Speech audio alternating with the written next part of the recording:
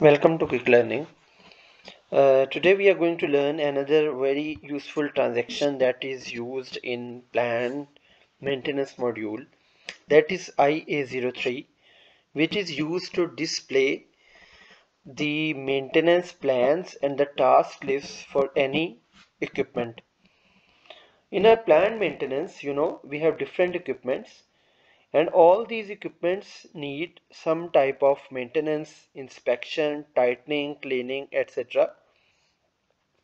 And every manufacturer recommends a plan and a schedule to do these maintenance inspections and checking all these. So SAP provides us a platform to create a task list in which we can define each activity by its time duration, and we can enter all the components that are required in each activity. So in this way, for this transaction IA03, we can display and check the task list of any equipment that is already defined in our SAP PM module. We will start by writing IA03 in our transaction tab, and we will press enter. You will see this window will appear in front of you, and it is asking us straightforwardly the equipment number. If we know the equipment number, we can just write here, and we will be able to check any task list for this particular equipment. For example, I know some certain equipment, this one, and I will be able to see the task list for this equipment by pressing enter. After pressing enter, you will see that a complete list will be available in front of you. So what this task list has? This is the equipment number, this is the name of the equipment, this is the group number, and this is the name of the machine, the technical specification. Going forward, these are the activities that are defined. This is the number of activity number, and this is its description. The first one is clean the fan filters, second is check and clean the spindles, other is change the spindle support washer, next is check the air conditioner, and going forward, all of these are the activities that are already defined for this particular equipment. So for the next stage, we want to see what is the timeline or the execution schedule of each activity. For this, we will go down here, the maintenance package overview, and we will click on it. When you will click on it, you will see this table where each activity is written, and in front of that we have some time durations already defined. So this is 1 month, this is 2A is 2 months, 3A is 3 months, 6A is 6 months, 1 year is 1Y is 1 year. So against each activity we have a checkbox that is marked, and in this way we will be able to see that after how much time this activity is to be performed on that particular equipment.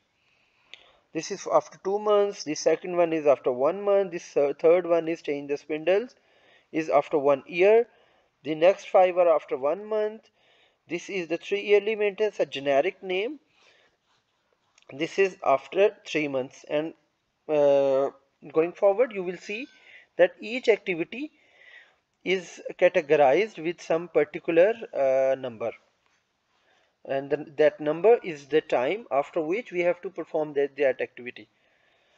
Another exciting thing is, if we want to change any components in that activity, where these are listed and how we can further enter any components against any particular activity. For that, you just have to click on that particular activity line item, and you have to select this component overview button. So when I press this, you will see that if any components are defined in that, then these will be written over here. So what you can do is, right now let us check some other as well, and we will see if some data is entered in them or not. So we'll see in most of these there are no components entered in these. So there are two cases: either there is no requirement for the replacement of any component, or this data is not entered properly. Let us check one or two more, and it's clearly visible that this data is not filled properly. And so we should do now in the next step, and in the last video we have learned how to change this equipment task list. So what we can do is we can open any component, and in the change transaction IA02 we will enter the material numbers or the components that are required to change in this activity, and we will enter the quantity as well. So what it will do, it will automatically create a maintenance order and a plan order for those particular components after that particular period of time. So in this way you will be able to check, to display the equipment task list for any particular machine and equipment.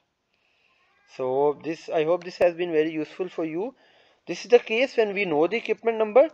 For example, if we do not know the equipment number, but we maybe remember by its name, what we can do is we can just search it manually.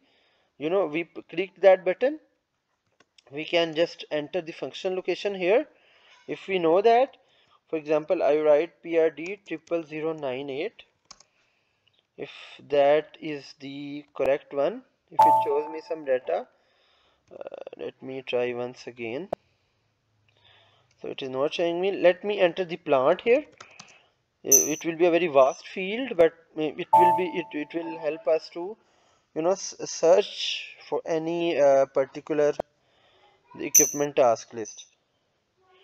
We will go here for to search for the function location or the maintenance plant. I will write maintenance plant here, 3003, and now it will show me all the function locations and the equipments. So but on the first step it has shown us the function locations here. I will select this function location here. I will press execute button here, and what I will do, I will press execute button, and you will see that a complete list of equipments that are defined against this particular function location will be visible. So you will see that this is the equipment numbers, these are the task lists. So you can select any equipment. For example, I select this one, I will select this, then it will appear here. So to find the equipment number, there is a certain other procedure that I have done by pressing this button here. Now I know the equipment number, I will just press enter, and the maintenance task list for that particular equipment will be displayed here. You will see that these are the activities that are required to perform for this particular equipment, and for the maintenance package you need to press check the maintenance here, and it will show you that these are the timelines that are defined for each activity. These first 5 are for after 1 month, and next 3 are after 1 year.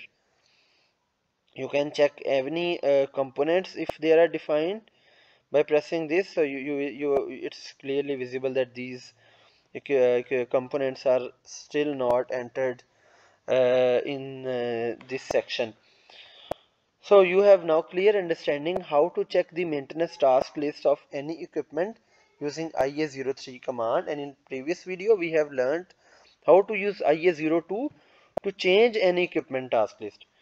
So for any question you can just write in the comments tab. Please like and share this video, and please subscribe to our channel. Until next time, bye bye.